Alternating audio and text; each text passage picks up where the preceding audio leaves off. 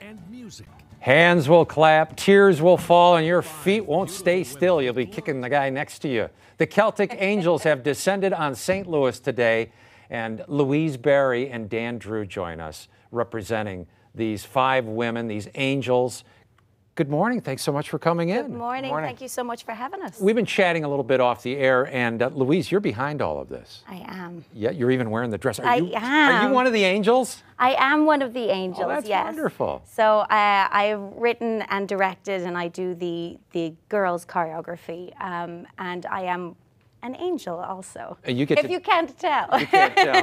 I have 5 sisters, and, oh, wow. and I believe they were angels because they were always harping at me about something. Oh, you know? Well, that's what sisters do. That's what they do. Especially when there's 5 of them. What about your fellow dancer? So right here we have Dan Drew, and Dan is our Irish step choreographer, and Okay. he is a very special guest singer also. Oh, what do you sing? I sing Whiskey in the Jar with you. I picked a very apt song for him. That's perfect. Oh, yeah. And he is also a Celtic Knight. So you guys are going to be performing tonight at 7 o'clock at the 2 Hill Yes. Performing Arts Center. Yes. And you've got so many costume changes. How do you do it all in such a short amount of time? We do. We are a very well-oiled machine right now.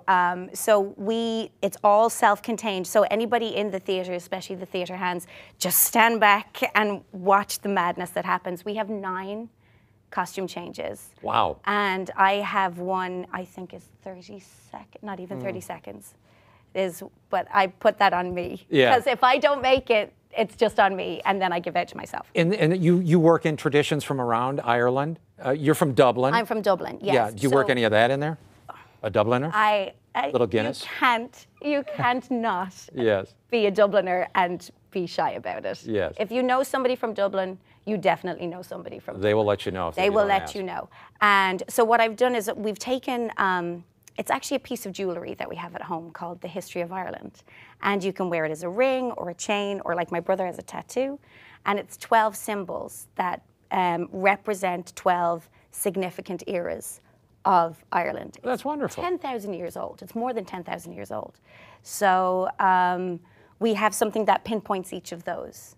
And it's a little story, little brief history fantastic. of our country. And then about the immigration story coming over to America. So many Americans. You know, St. Patrick's Day has always been a bigger deal here in the States than Absolutely. in Ireland. Yeah. They're starting to get bigger now because That's we've what I always hear. had really bad weather. Right. So nobody wants to go hang out in the rain and watch a parade for 3 hours. Well, we have rain today in the forecast, so you'll feel right I mean, home. everybody wants to go out in the rain and hang out for 3 hours to watch. That's great. Well, Dan's got to get ready for tonight. I know you've been practicing. Dan Drew yes, sir. and Louise Barry, thanks so much. Thank you. And there's tickets still available. There are tickets still available. So come, get involved with us. I will make you clap. I will make you sing. Dan will too. He will probably come over and shake your hand at some point as well. Maybe he'll let you get a word in edgewise. He's a chatty guy. Oh, very. Yes, I'm sorry. I can't stop talking. All right, the Celtic Angels tonight at the 2 Hill. Check them out. Thanks so much for coming in. Thank you so much for having us. It's a pleasure to meet you. Happy St. Patrick's Day. Happy to say top of the morning to you.